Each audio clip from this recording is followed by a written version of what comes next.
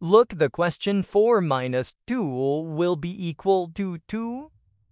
And similarly, 20 minus 15 will be equal to 5. Here is no sign, so we have to put multiplication. 5 times 2 will become equal to 10. So 10 will be our answer, but remember that it's not correct. So I have to solve it again by obeying some rules.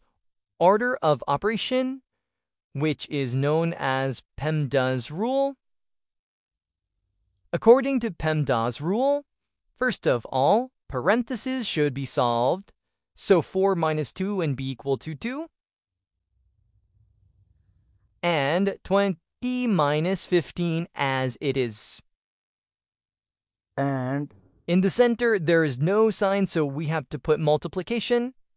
Now 20 minus 15 will be considered as wrong because now we have to solve multiplication. So 15 times 2 will be solved first. It will become 30.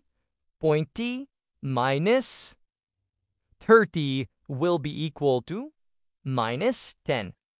So minus 10 will be our correct answer. Thank you for supporting me and subscribing my channel.